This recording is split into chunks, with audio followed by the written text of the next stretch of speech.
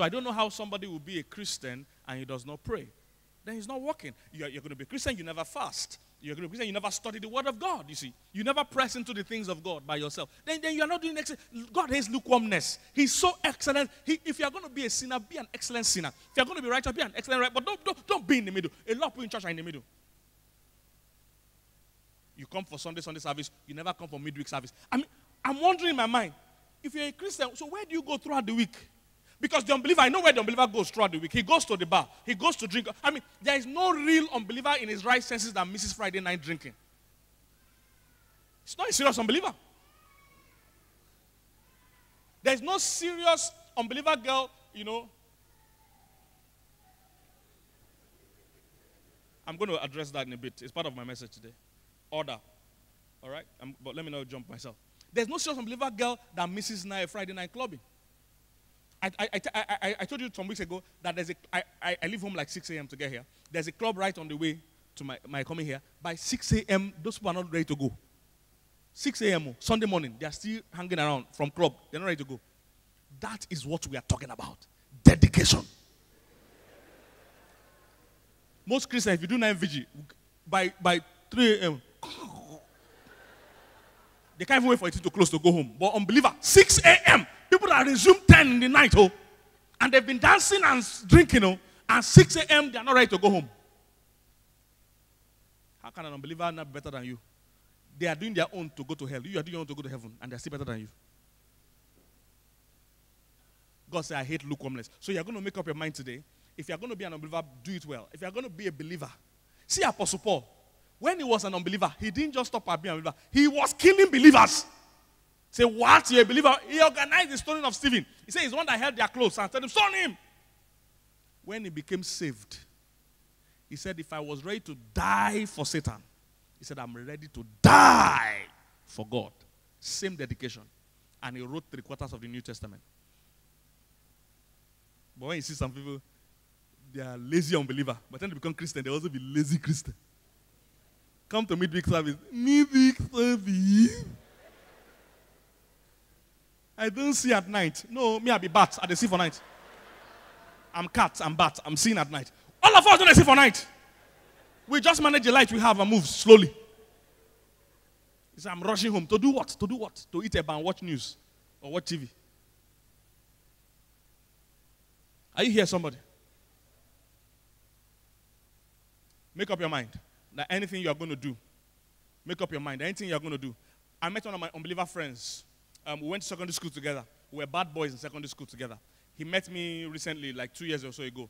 And he said he has been hearing about me, that I'm a great pastor now. And he said that he knew from when he heard I was born again, he knew I was going to go far with it. Because he knew that anything I did,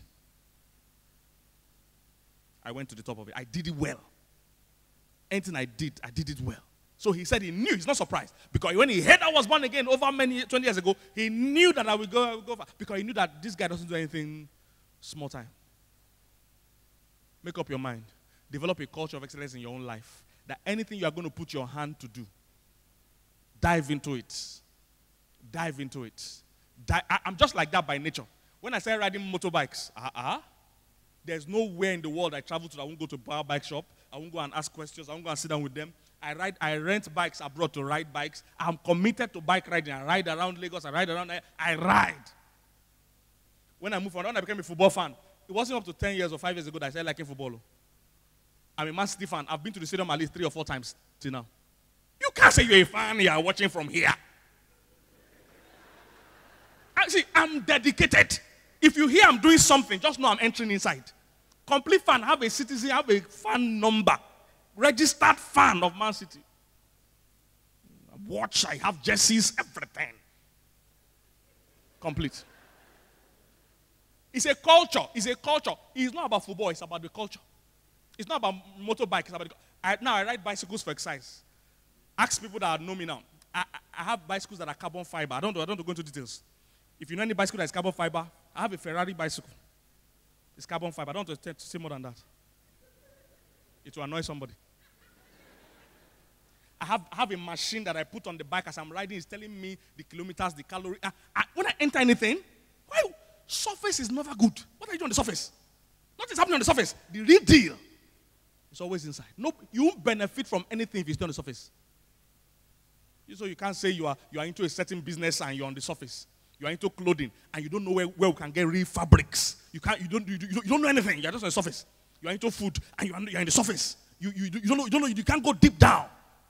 All treasures are gold is not found. Stone is found on the top. Gold is never found on the top. Everything that is precious, oil, gold, they are found where? Deep. You have to make effort to see them. The ones that are cheap, cement, and other things, they are on the surface. Somebody getting this? So you develop a culture. I became born again. I heard that it's possible for God to lead you. As in, God can talk to me. What am I waiting for? I started to study. I started to pray. I want to be led by the Spirit of God. I heard that God can prosper you. There's prosperity in God. We're doing covenant of blessing next week. Prosperity is not my idea. I'm not the one that somebody saw my car and he was angry and was writing on my page, writing rubbish. And she said, do we tithe because we want to get blessed? Yes. Absolutely. It's not my idea. Don't look at me bad. See, what I'm going to teach next week, covenant of blessing, I'm trying to show you the covenant God brought to us. I'm not the one that went to meet God. It's God that came to meet me and said, see my covenant with you, that in blessing I will bless. I'm not the one that suggested it. It's not my opinion. Are you here, somebody? So you can't hate me for being blessed. You never see anything. If not this card, they annoy you. Wait. It's not my idea. He said, when you tithe, he said, I will open you. I'm not the one. He said, I will open you the windows of heaven and pour you out a blessing. There will not be room to receive it. Yeah? When I got my first $100,000 in cash, and I called my bank officer, I want to pay it in. He said, you can't pay it in at once, or else alarm will go everywhere. That divide it and pay it in. It reminded me of the scripture that said, there will not be room enough to receive it. The kind of blessing coming when you follow God, you can't pay it in once. It's what the Bible says. One of our guys here, he made some money in euros. When they paid him the first deposit, not the whole money, they paid him the first deposit of the money. EFC locked his account. It came, boom. This one will be alert now, alarm. Boom. EFC lock everywhere. So what's going on? He now called them and explained everything. They released the money. It was heavy. That's the kind of payment you'll be getting. Are you getting this, guys? So it's not by, I'm not the one that said about talk about. He brought covenant to me. I'm going to do that from next week, all right? But the baseline is that anything you're going to do it well. I heard, when I was a young Christian, I heard my own pastor and my mentor say, I prosper in every currency. I have no problem with that. Because the same God is rich unto all. So I press into God. I press into God. If it's available in God, I'm going to go deep down. And that's the same way I do every single thing I do. I do it well. I hate surface. But some people have a culture of mediocrity. You say you are in a certain business, and I hate when somebody is in a business, I'm the one now teaching him the business. You can't work for me, never. You are in a field, you should know everything about that field. You should know the best people. You should know the best practices. You should be so deep in it. You should immerse yourself in it. Anything you are involved with, you should not be on the surface. Because, like I teach them in the business school, it is the mugus that fund the gurus. Did you get that? The people on the surface are the ones that always fund the gurus. Because they always make mistakes and be buying equipment they don't need from people that know that they don't need it. Since you're a mugu, you don't want to have sense. Bye. Hallelujah. Get deep into it. Get deep into it. You have a new child, you have a child, get deep into it. What are the things you must know about children? What are the things you must know about babies? What things you need? Be vast. Anything you touch. You get a new job, be vast about that industry. Be vast. Anything you touch, just be vast. Enter. Read, study. Let me try and move because I have many points to touch. Next point. Next point.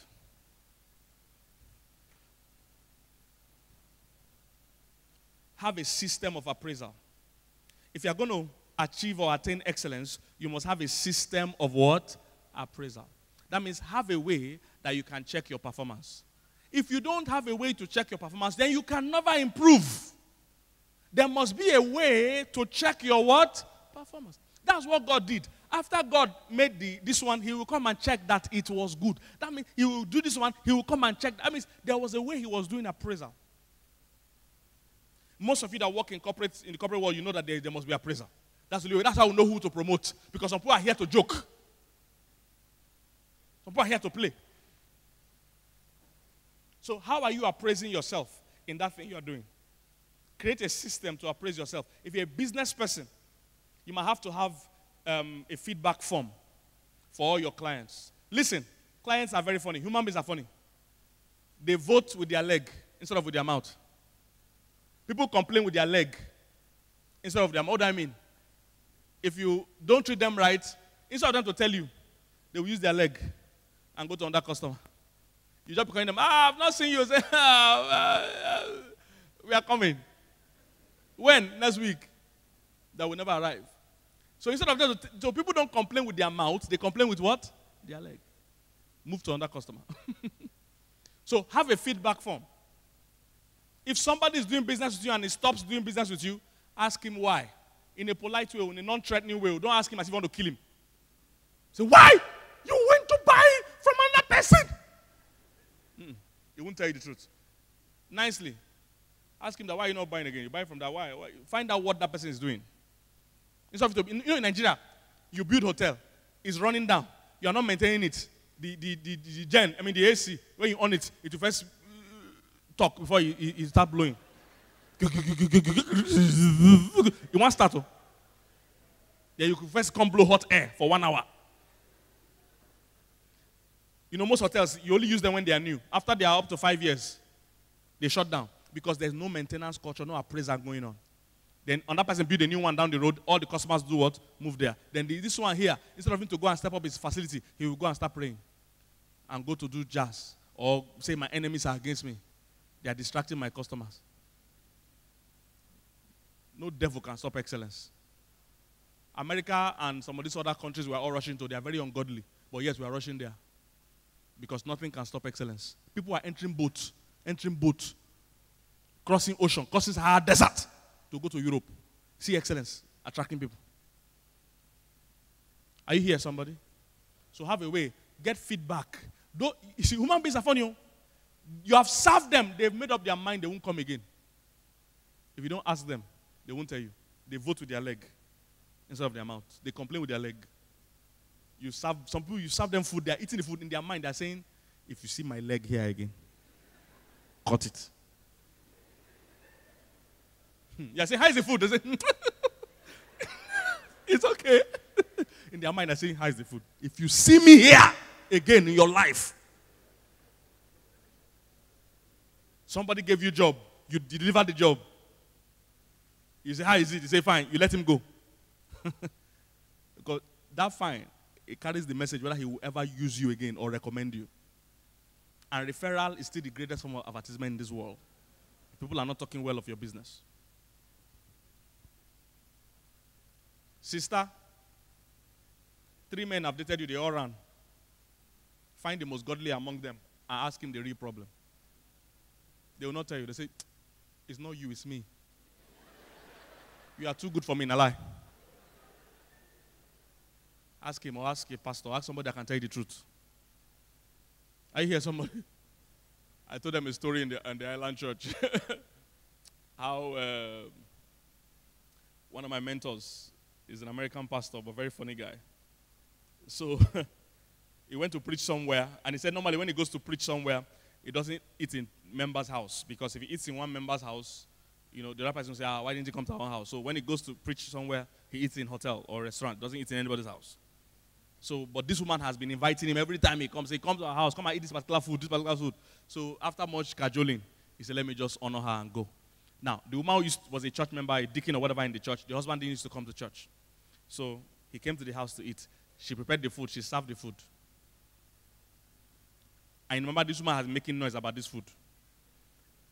When she served the food, and the guy ate the food, it was not sweet. But he was eating. You have to be polite to your guest, Abby. So you could smile. Human beings, you must press them to get the truth. So she now said, how is the food? Tell me, how is the food?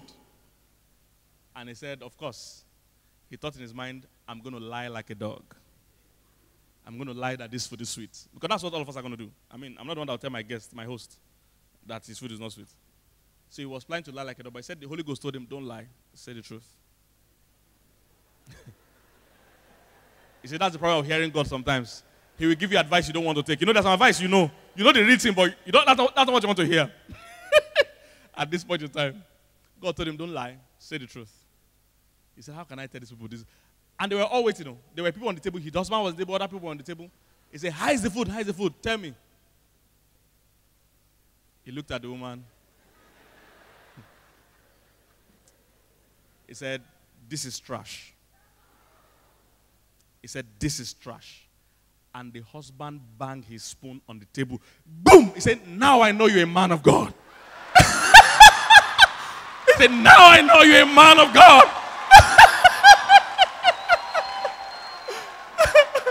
He said, now I know you're a man of God.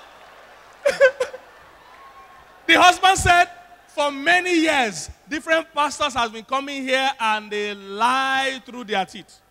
They all eat this food and lie that is sweet.